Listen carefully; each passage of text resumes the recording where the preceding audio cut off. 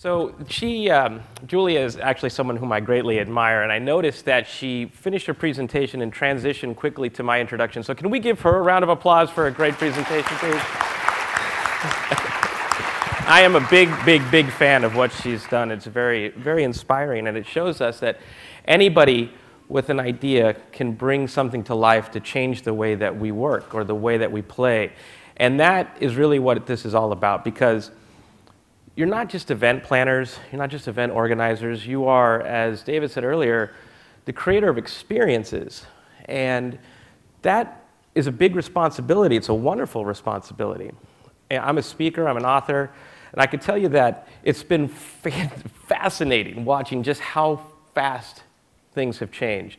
I used to go into the green room a few years ago and watch other speakers get really upset and complain out loud and curse and scream about how upset they were that the audience wasn't paying attention or making eye contact with them, that they were always looking at their phones. And I would just laugh, like, oh man, I guess that means you're gonna have to be tweetable as a speaker moving forward. I guess you're gonna have to stop using 16,000 bullet points on your slides and change the way you present.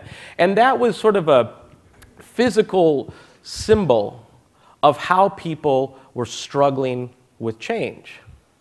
You either change how you present or you suffer the consequences. And it's kind of dire and it kind of sucks, but at the same time, it makes us better.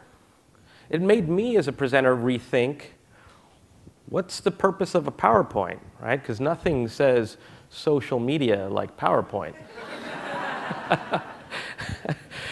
And it made me rethink how I talk, what I put on a slide. Could I get a point across in 140 characters? It made me a better storyteller. It made me, fortunately or unfortunately, speak in sound bites. I hope I don't do that in the real world. But the point is that it made me as an individual change. And we all have to think as planners and organizers or as experienced architects what that could look like. So as Julia shared, essentially the millennial generation and say some of the older generations like me, there's just a bit of a difference in how we go through our days. GE is a company we all know and love, I'm sure, but one of the things that they do that I think is very interesting and something for you to consider, it's called reverse mentoring. And I just thought of that as I was listening to Julia talk. One of the things that's most fascinating about millennial study, because I do millennial and Generation Z research, the one thing I've learned is that what I would do and what they would do are different. It's completely counterintuitive. I would never have thought of it, and therefore, because I can't think of how to engage that naturally, that doesn't necessarily mean that I'm right. It means that I have a lot of work to do. And so what GE does is they bring millennials together with decision makers or executives or stakeholders, and they have to work together for a week. And they have to live a day in the life of on both sides so that you create mutual understanding and empathy. And once you get it, I call it the undercover boss moment. Anybody here watch the show Undercover Boss? Yeah. I watch it even though it has the same ending every episode. And there is this moment in the show where the executive gets it, right? And they'll usually say something like, I forgot what it was like to be a customer. I forgot what it was like to be a human being. That's the moment where they get empathy. It's a gift. And that's that moment we all need to better appreciate how this crazy world is evolving so that we don't just react to it, but that we can help steer and shape it and then create experiences that matter for everybody. I mean, I'll tell you, I'm blown away by every day how something is different. I was up last night, you know, thinking all intellectual like, watching Sharknado 2.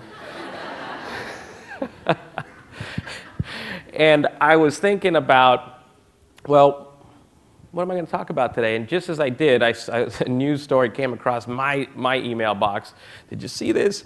There's stories breaking everywhere that the new selfie is the Ussie. And I thought, what?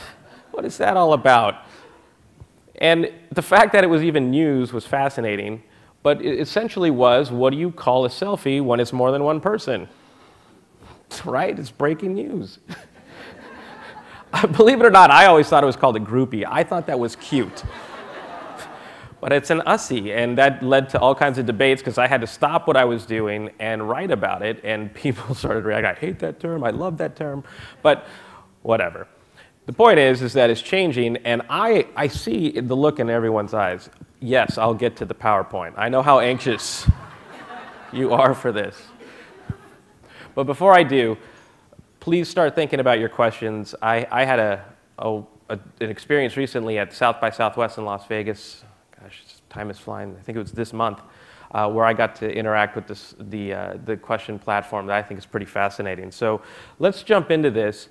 Come up with some really interesting questions. I'll be here throughout the day, too, if we don't get to your questions. As a participant in trade shows, I don't know if anybody in this room remembers Comdex. I used to have to go to Comdex every year, twice a year, and it always looked the same. And it was a technology conference. It always blew me away that everything was the same. No, there was real little innovation in terms of the experience when you were there. This slide is particularly important to me because I can't tell you how many times I've watched people nod off while I'm talking, and I try to hold my composure. It just doesn't work. It's like, what's his number? Let me text him. Wake up. But that, as an organizer, is something that you have to start to think about, right? I'll just share a quick tidbit with you. I organize a conference in New York every year called the Pivot Conference, and I'm completely empathetic with the world in which you live. It is one of the greatest challenges to bring to life what it is that I'm talking about. And one of the first things that I did was ask all speakers to not use slides, or if they did, to make it fascinating. And no one was allowed to talk more than 15 minutes or 20 minutes. That's because we had a lot of things to cover, but more so because I wanted to challenge the speakers to go through the same experience I had, to be engaging to an audience where we won't say our attention span is thin, we'll just say it's focused on what's important to us, because I'm a hopeless optimist. But I can't tell you how many people pushed back. And so I had to, over the years, be very particular about who we would allow to take the stage. And even still, I would get on the phone, very Steve Jobs-like, to control the experience and kind of lay down the law and be completely unapologetic. So, by the way, when 15 minutes comes up, I'm turning the music on, whether you're done or not. So it's up to you to think about how you're going to use your time. I can't tell you how many times I had to put the music on. Still. But, as David alluded to earlier, I mean, there was a time where we asked you to turn your phones off. There was a time where we wouldn't provide Wi-Fi. And there was a time where we just actually wanted you to make eye contact with the people on stage. I'm actually better off if I just see your foreheads lit up, because then that means that we're sharing the experience. So if everything is changing, right, we have a decision. We either let change happen to us, or we actually become the reason for change. And that's what I'd like you to think about as you experience this event today. And also, think about it as you go back to your office. All of this stuff is not anything new. So what does that mean? What does an experience mean? It's more than a prop. It's more than creating opportunities to get other people to miss out. It's about actually building a community of people who have like-minded aspirations, like-minded challenges, and solving and ideating and innovating together here and sharing those moments with others because they're important to us, because they touch us here.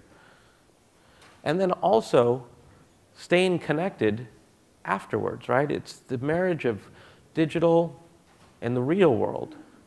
And those experiences, by trying to design them, trying to design those moments for people to connect and learn and share, you build friendships, and relationships equal word of mouth, and word of mouth equals community. So let's kind of talk about a day in the life of, so we can reverse engineer what experience could look like in a connected society when we don't necessarily live the connected society as it's evolving, right? I'm an analyst. I have to talk to executives all the time who don't get it. And one of the things that I'll hear all the time is, well, hey, Brian, thanks for your ideas. That sounds like a really innovative approach. We can't do them, however, because no one's done it before. Cool. All right, so you can compete for second place. It's no law. I mean, that's just a horrible excuse. I tell you, every time I write a new book or a research report, I'll get critics all the time. Well, you know, Brian, the book would have been better if you just gave us case studies and best practices and the top 10 ways to do all of these things. And I'll say, you know, if I would have found businesses that actually were doing amazing things because they were actually trying to do amazing things and they were successfully changing and all of that stuff, I would tell you. But we're all trying to figure this out. And a lot of companies put on a good show. A lot of people talk a good game. But the future is unwritten. How many people have seen the Back to the Future movie series? Okay, well, I'm surprised that's not everybody. I don't believe some of you. For all those geeks in the audience that remember the DeLorean time panel, maybe you can image Google this later. The future is next year, 2015. Crazy. And when you look at how they describe the future, it looks nothing like today, really doesn't. There are no hoverboards, unfortunately. But what was clear is that if they couldn't get it right, that means that nobody's really getting it right. It means that it's our time to basically write the future today. You have to be the case study that people follow. You have to be the person that understands the technology is going to keep changing, and that simply trying to bring it in isn't good enough. Once you start to think about the human elements of experiences, you then start to use technology as an enabler, right? It has a purpose to do something, not just to do it because that's what everybody's doing. Because attention is something that is finite, right? It's focused, and it happens in bursts. And you have to design your program, your real-world experience, your workshops, your seating, everything around captivating people's attention. Can't take anything for granted today.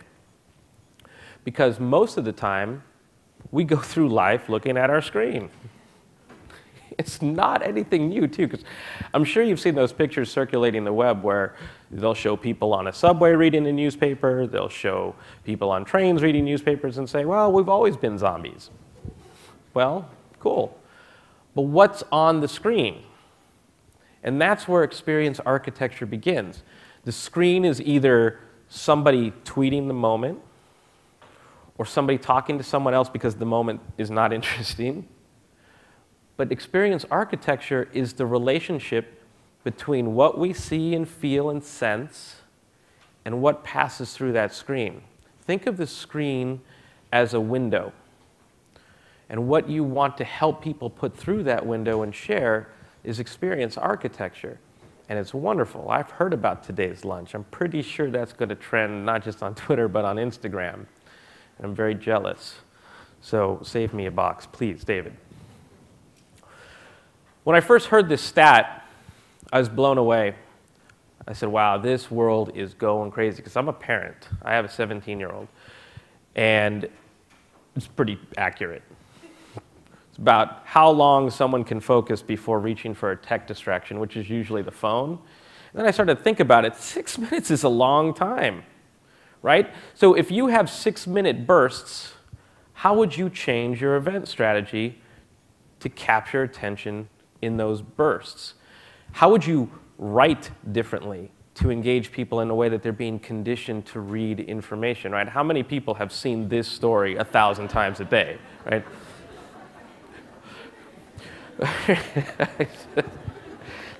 The wet one just drives me, that's just so funny. And so I share this with you because it's funny, and then two, because think about this. We all have to compete for attention. What's the role of a website today? You have attention for a few minutes. You need to learn about something that's specific to you. You're probably going to use your smartphone. You're going to have to present information a lot faster, a lot differently, a lot more visually, right? Hey, Brian, send us a paragraph of what your speech is going to be about. A paragraph? Really? You think someone's going to read that? Maybe we should make an animated GIF with cats. And we can put thought bubbles about what I'll talk about. People say, I can't wait to see Brian's speech. Did you see how he used animated cats? It's fantastic. But it all changes based on your vision for what's possible, inspired by an appreciation for just how wacky things are out there, right? And it's not just us. Think about this. The New York Times, Wall Street Journal, these are publications that are rich with journalistic history and integrity, and now they're having to compete against a society that's being conditioned to just take information, absorb it, and share it. The depth, right, we're becoming a little bit more shallow, for better or for worse. Not saying that you have to make everything so dumbed down that no one's going to learn anything. I'm just saying that you have to communicate differently, right? I published a research report just past week that was 33 pages long. And then I had to take that research that I designed initially as a 33-page report and then make an infographic out of it, and make a video series out of it, and make a series of shareable infographics out of it, just to retell the story in ways that people can consume, appreciate, and share. So the experience isn't the process of bringing people together or distributing information. The experience is in what you share and why, what connects with you. I call this mediumalism. It's a problem that we all seem to suffer from, where we think about the channel more than what we think about what we put in it. We're all probably guilty of that.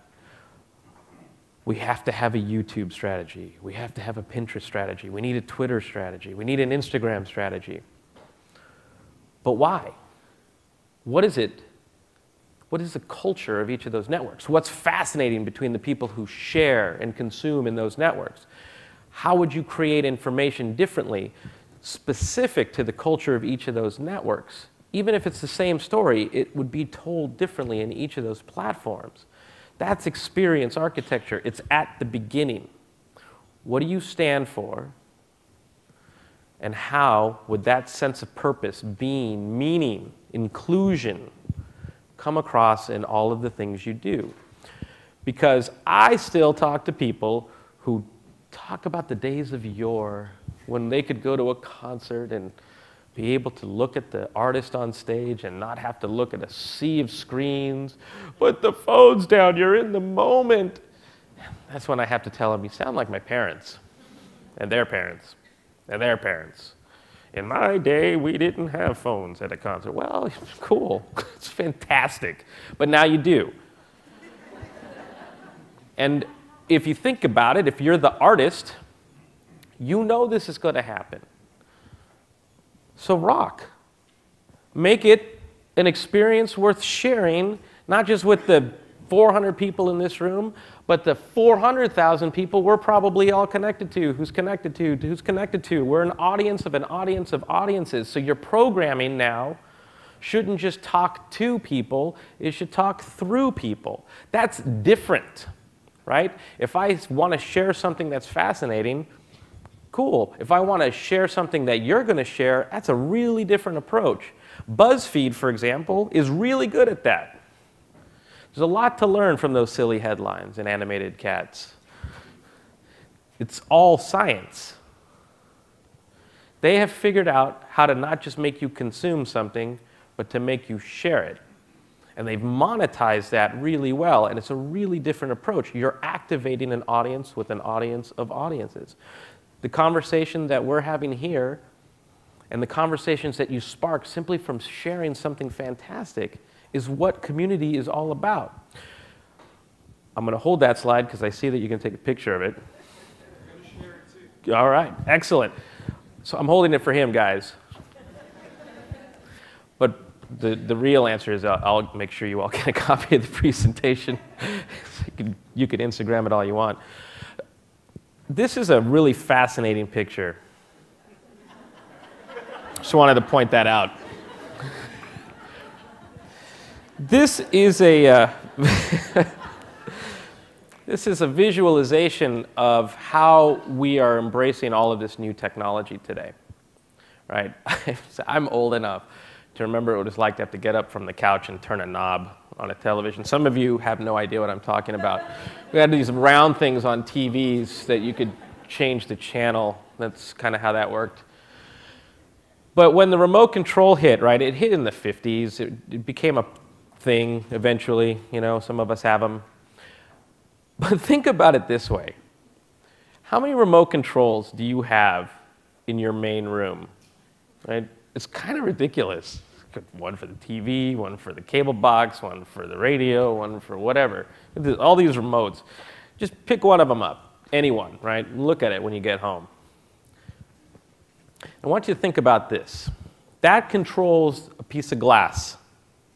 And think about how you interact with this, right?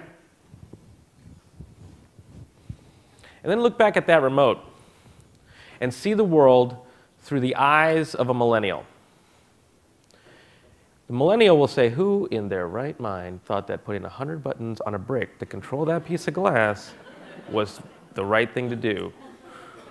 Who led the UX development on that? How did that pass usability studies? It sucks. I tried to watch that Sharknado last night, which I did, but even trying to use the remote control for a TV in my hotel room, oh my gosh, it's like a foreign language. There's no sense of innovation in how to engage. And my point is this. That is not how you use technology. Yet it's become iterative. It is because every time there's something new, we take the legacy way of thinking and put it in the same box. And the future of events, the future of experience architecture is just that. David and I were talking last night about how it's really about user experience. And user experience is one of the most underappreciated disciplines out there. A lot of times UX just gets relegated to website design or mobile design. But if you took what they study and how they look at people and the experience that they want people to have and feel, it would make you think that perhaps our legacy approach could be reinvented. I have this mantra that I live by now where it's question everything. And it's not just because I'm a rebel, because I am. But it is because that is that moment. This is that moment in time where you question everything, right? So for example, when I talk about innovation with executives and I talk about better understanding today's connected society so that we can lead it, I don't know what it is, if it's a psychological response, if it's just a way of stalling or a stall tactic, but most executives will say, well, why do I need to do that? Steve Jobs never did market research. And the one that I get all the time is, well, haven't you heard that Henry Ford quote? If I asked customers what they wanted, they would have told me a faster horse. So when you question everything, things kind of work differently. First of all, I don't even know how to reply to the Steve Jobs one. Like, seriously, did you just call yourself Steve Jobs? But the Henry Ford one was particularly fascinating to me. I heard that so many times that I decided to research it. Turns out there is no documented proof that Henry Ford ever said that. Right? It's just ridiculous. So now I have fun with that one. Really? Well, let me just tell you something. The Henry Ford Museum can't even document it. But what is documented, what he did say, is actually in a book called How to Win Friends and Influence People by Dale Carnegie. It's an old book, actually still rocks today, to be honest with you. And he said, if there's one secret to success, it is to get the perspective of someone else and let it inspire you. Some would argue that's what Steve Jobs did very well. That's what this is about. It's about looking at all of this crazy technology and saying, and I don't expect you to read that, but this is for your homework. What it says is, stop looking at the world through the lens of yesterday. Start looking at it for its possibilities based on the experiences, the human experiences you want people to have and share, not just in the moment, but throughout the year. The event is just a physical gathering of people who celebrate where we are and where we need to go together. So how would you keep that celebration moving forward? How would you keep people engaged based around those experiences? Because as a technology analyst, if I sat here and said, well, you know, if you think about all of the technology you're going to need every time you organize an event, we're all going to just bleed through our eyes. And that's not going to be any fun. Because what you see here is this wheel of disruption, and I want to share it with you because, one, I want to blow your mind, and two, just get you to stop thinking about technology first. Everybody's guilty of technology first. Real-time and social and mobile are at the heart of all of this innovation today, right? But beyond that, oh, it gets crazier because now there's apps and ephemeral apps where things disappear, and then there's this whole debate of the first screen versus the second screen, and there's, oh my gosh, big data. Have you started studying big data for how to make your events better? And gamification and messaging, and then, oh wow, there's a maker economy and a sharing economy, and wearables are coming, and virtual, and whew. Yes. It gets crazier every year, right? There's beacons, there's all kinds of stuff. It's only going to get crazier. And that's okay. This is why you can't think technology first. You have to think experience first. What do you want people to sense? How are you going to activate the senses? How are you going to appeal to somebody, not just intellectually, but emotionally? Because then technology will do a job for you. Which technology you use becomes clearer. I'm going to fast forward through a lot of slides, but if any event organizers in this room could just plug this in for me and save my battery anxiety, you will have my love and devotion forever. But I'm just going to fly through this as I'm talking because I only have a few minutes left, and, you know, slides are slides, right? You can look through this later. But the point of it is there are just so many different things to do. This one's particularly interesting. This is a company called Lightwave. And if you go to a concert, it senses when you start dancing more, it senses your temperature. So it basically is telling the event organizers how you're responding to the content or the experience. And they can change the lighting, they can change the music, they can change all kinds of things to amp you up. It's pretty fascinating and scary at the same time. But I'm going to just fast forward to the end because that's where some of the best conversations happen. And at the end, this is really about rethinking the journey, right? Before, during, and after an event. What is the role of a website? What is the role of a landing page? What is the experience you want people to have when they learn about the event on a big screen? And also, how would you recreate, don't port it, don't just redesign it, how would you recreate the experience on a small screen? People have attention deficit disorder or attention deficit in order, however you want to look at it. But all of these moments can be re-engineered to be more substantial today as people are learning, or as people are ready to give you their credit card to become a member, or simply by how you activate word of mouth. For example, social sends more people to you than a search engine. Yet we still think about Google as the place where we have to put a lot of our money in our search engine optimization and marketing. But what happens when you go to Google as a connected consumer to learn more about events that you might want to attend? You type in some stuff, and websites come back. Well, I'm not going to ask you to raise your hands, because I'm pretty sure not many would go up.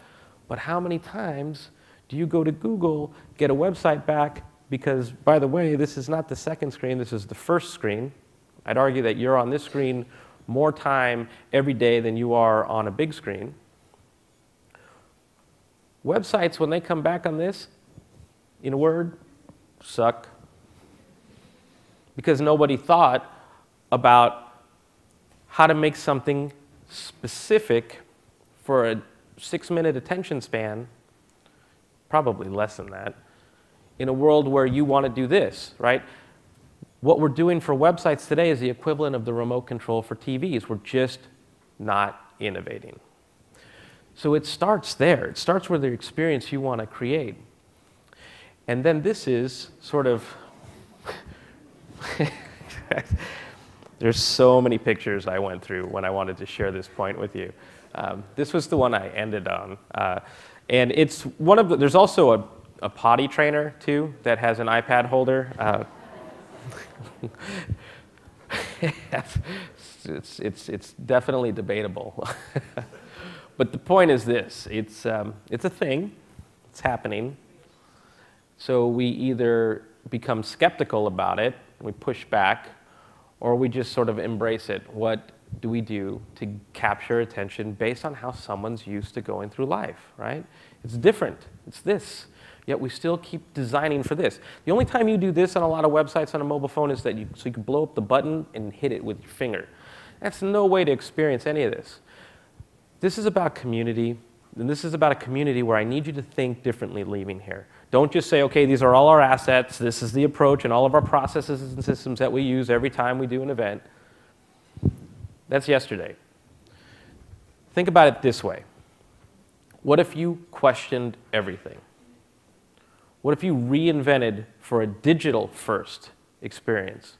I can tell you that if you applied UX to a digital-first experience, everything benefits, not just what you see online, but what you see in the real world, because it means that you're thoughtful about it, more meaningful, more significant. And that is where you'll see not just an ROI, but also a return on experience. And in the end, that's what this is all about. So with that, thank you very much for your time and attention. Thank you.